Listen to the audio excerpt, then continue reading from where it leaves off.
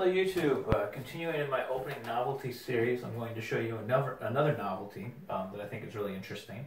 And this one I'm actually going to kind of place in the category of totally crazy.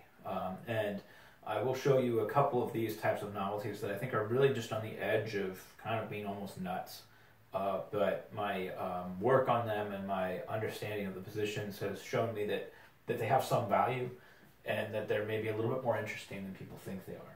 This one is played in the, I believe it's called the Taimanov Sicilian or the Pelican Sicilian, is what I usually call it. And this specifically comes out of the move order within the Taimanov variation. And it begins after e4, c5, knight f3, e6. This is a pretty common move order. d4, c takes d4, knight takes d4, knight c6.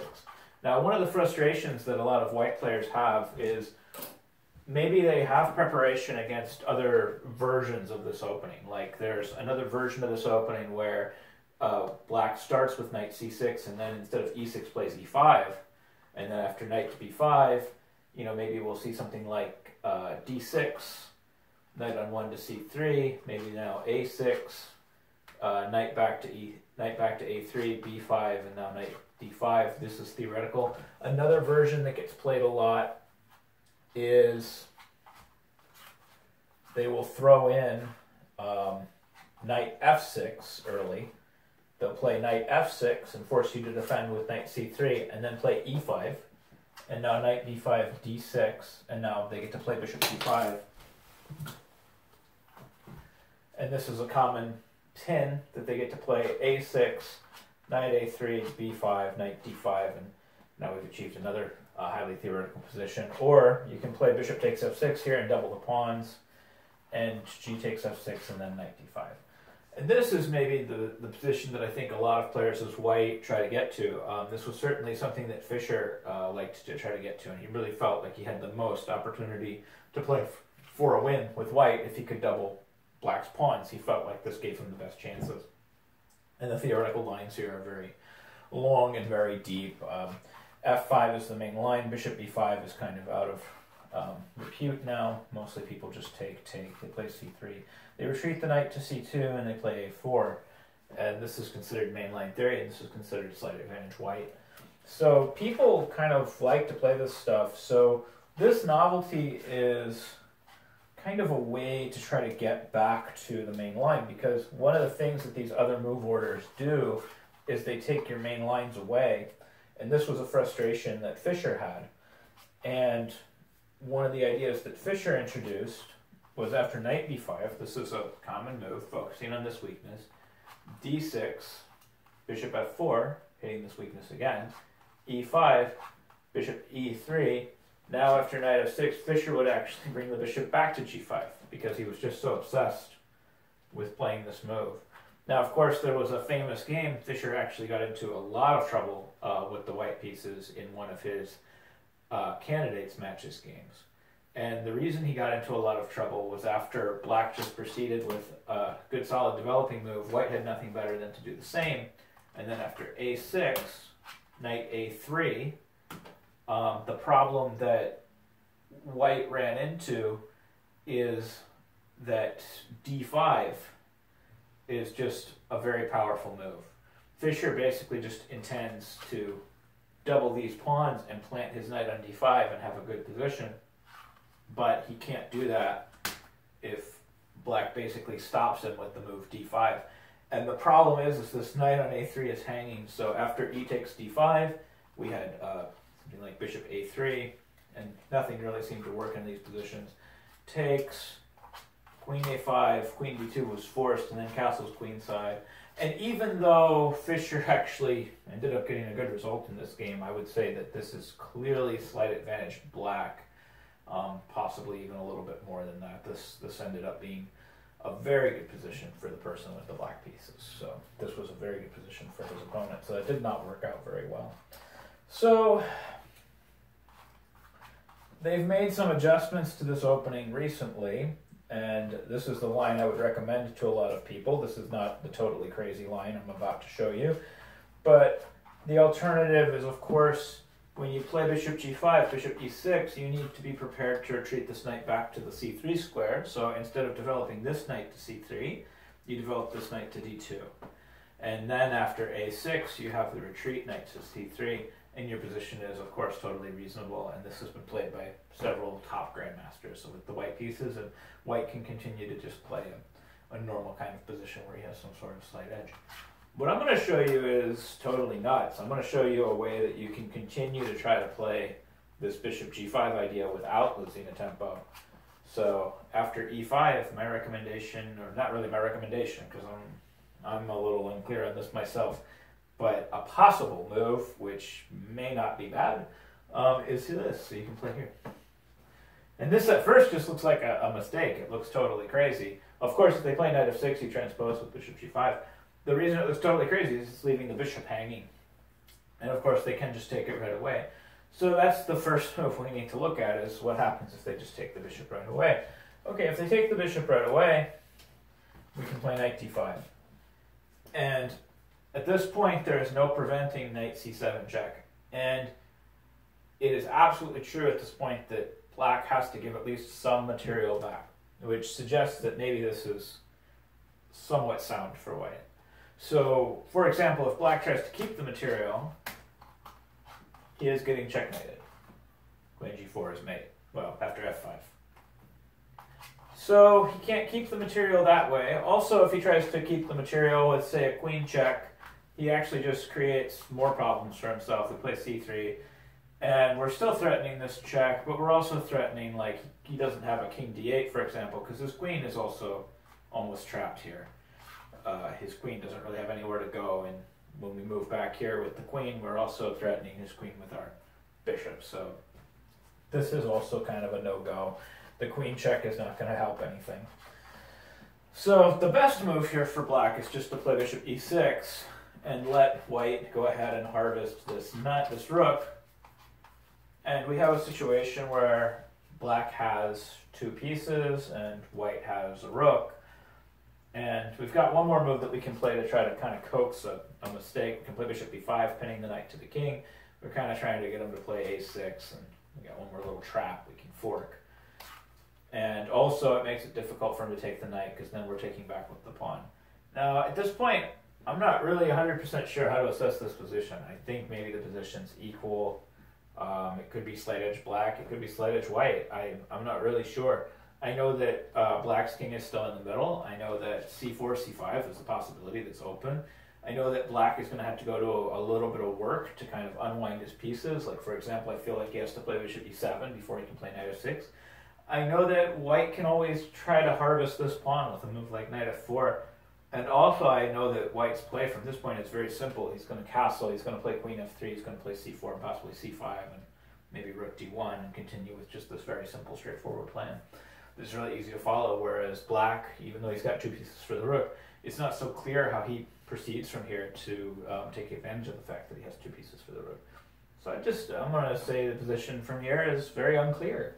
So that makes us try to look at maybe alternatives, like maybe taking here on f4, if it leads to an unclear position, it's maybe not so good. Maybe we have a better idea than that unclear position. Maybe that's the best idea. Maybe that's the most we're going to get. It's just this lack of clarity. The alternative is we could play knight f6, go back into the main line. Another alternative is a6, hitting this knight. Now two pieces are hanging. We have a bishop hanging on f4 and a knight hanging on b5. And then here I recommend, if you play one crazy move, why not play two? So here's the next crazy move, bishop g5. And of course, what's interesting is that there's another sacrifice involving this bishop g5 without a6. And in that case, I do really feel like it's unsound, because if you don't have an a6, when they take the bishop and you play your check and you take here, there's no way for this knight to get back out. In this case, if they take this bishop, if queen takes bishop, not only am I playing this check and taking this rook, but I have a very clear exit strategy. I'm going to play knight b6, and then I'm going to play knight d5. And that just basically means you just gave me a rook for a piece, and white's just up a clear exchange. So taking the bishop doesn't make any sense at this point, not with the move a6 in. So with the bishop here on g5, it seems like the only logical move is to either transpose back into the main line with knight f6, which is what white wanted to do. He wanted to force black into the main line. Or black can try to continue to play something unique with f6 and just try to win a piece. This is kind of what white was going for, and this is kind of what I was aiming for when I came up with this type of preparation, is I wanted to get something like this because my instincts told me it's very difficult to finish the development of the kingside pieces. And is that going to be worth a piece? I don't know. But it could be, because there is other things going on in the position that are equally interesting that I'm not 100% sure about. So the first thing is, okay, how to proceed from here. So knight d5. Okay, so we got craziness going on. All of our pieces are hanging. At this point, they're going to have to take something. They don't want to take the bishop because, again, we have a check and we have an easy exit strategy. So we don't want that. So we're going to have to take the knight. And then the bishop comes back to e3. Now, we're down a whole piece for nothing at this point. And that's why I call this totally crazy. We're just down a whole piece for nothing. But we have threats. And those threats actually aren't terribly easy to meet.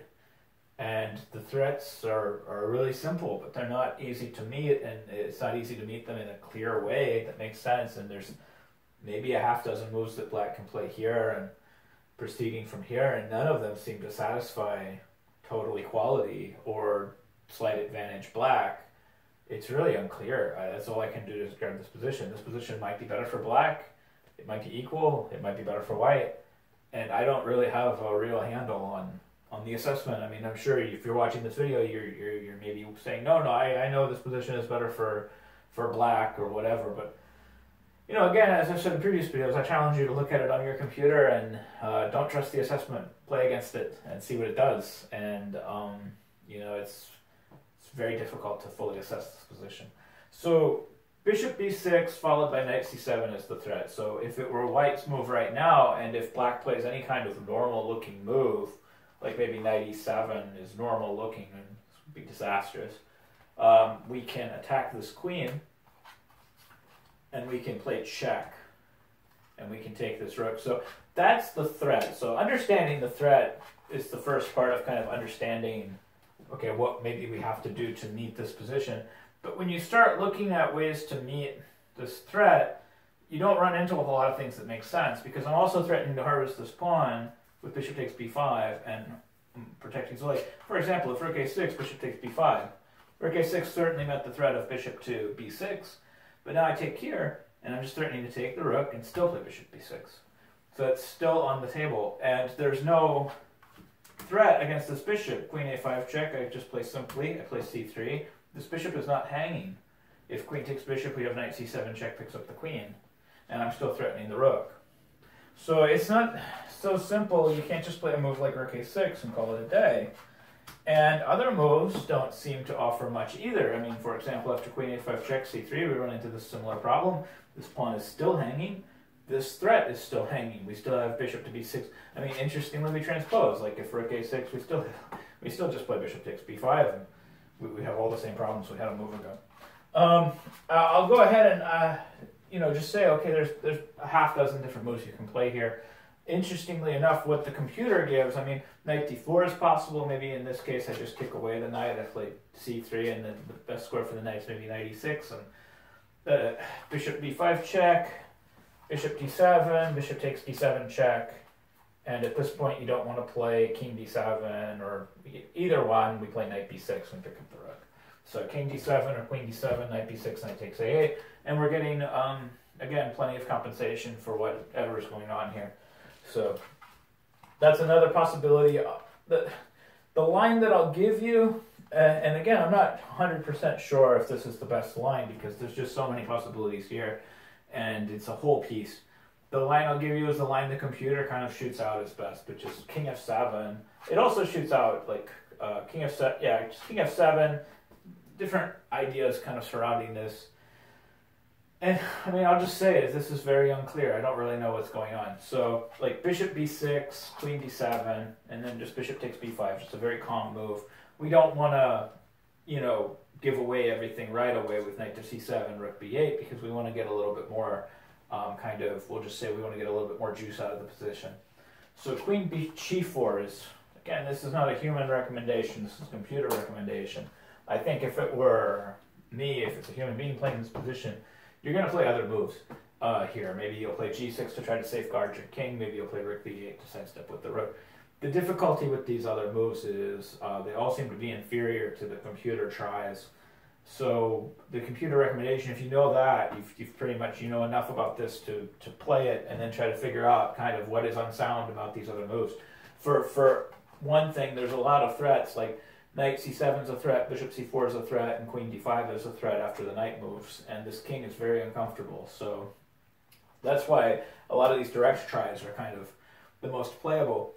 And again, these are all kind of computer moves. f3, we don't want to exchange queens. And we're more than willing to give up this pawn in exchange for this open file, which we're still holding. And of course, control of the g6 square, which puts black's king in a very uncomfortable situation. And the whole point of all this is that white just intends to do something simple like knight c7. And I'm attacking this rook. I'm threatening to take it for free. But that's not the big threat. The big threat, the $1 million threat, is going to be a move like queen d5 check coming, when we don't have a good place to put our king where we're not just dying. So, and then another difficulty is like if we move this knight, we run into other issues where we can also get hit from behind here. This bishop can come back this way and we can hit the king as well. So the bishop can hit from behind. We can, of course, still take this. In this case, we have an issue with our rook hanging, so we do need to be careful and we need to defend that. And overall, I'm just going to say, you know, in short, this position is really wild. Like, I have no idea, you know, kind of what the proper assessment of this position is, other than the fact that white has a lot of play for this entire piece, for this whole piece of material that he's given to black. White has an awful lot of play. And it's not at all clear to me that this is remotely a bad position for white, even though white is down a whole piece. I have no idea how black is going to complete his development and survive. I have no idea how black is going to avoid the worst of some of these major problems that can occur in the position. I have no idea how black is going to try to hold this rook. So maybe I just get the material back. Maybe I just get compensation. It doesn't seem like black has time to do any of these things. And it's not clear to me what the best line is. If you do come across this line and you're playing it as black, my recommendation is the very first line I showed you. That's actually the line I have the most faith in for black. I feel like, given the alternatives and given the craziness of this f6 stuff, I think that your best bet is black. You have, I think, really two options that in my mind make sense when you're facing this. One of them you may not want to do because your instincts might be to refute something like this. But one, I think, really clear option is you can just transpose. You can play knight f6, and there's absolutely nothing wrong with transposing it to the main line. So that's one recommendation I have for black. Just transpose into the main line and call it a day. Another recommendation I have is if you don't want to transpose in the main line and you do want to refute this, I do recommend this move. I think this is less dangerous than allowing this other kind of crazy alternative, unless your intention is, again, just to transpose into the main line, a6, bishop g5, knight f6. It's perfectly reasonable to play it this way, and you can just play the main line. I don't know if I'm brave enough to play these positions as black, even though maybe the objective assessment is that black is better. If you're brave enough, go ahead and do it, but it's something you want to look at. Although I think the odds of you even seeing this are very rare. This is a big novelty. It's not very widely played. It's not played very much at all, and this is the reason that this is in my novelty opening series, so that you can play these moves against people and you can surprise them. So my recommendation is, by some miracle you face this, I would recommend you take, because it seems like these lines give black the best chances. Just make sure you don't play a6. Play maybe bishop e7 and knight f6, and then proceed to play chess from there. And I think these positions are roughly equal. Anyway, so that was a novelty against the Pelican variation of the open Sicilian. So I hope you enjoyed that video, and I hope that novelty helps your play.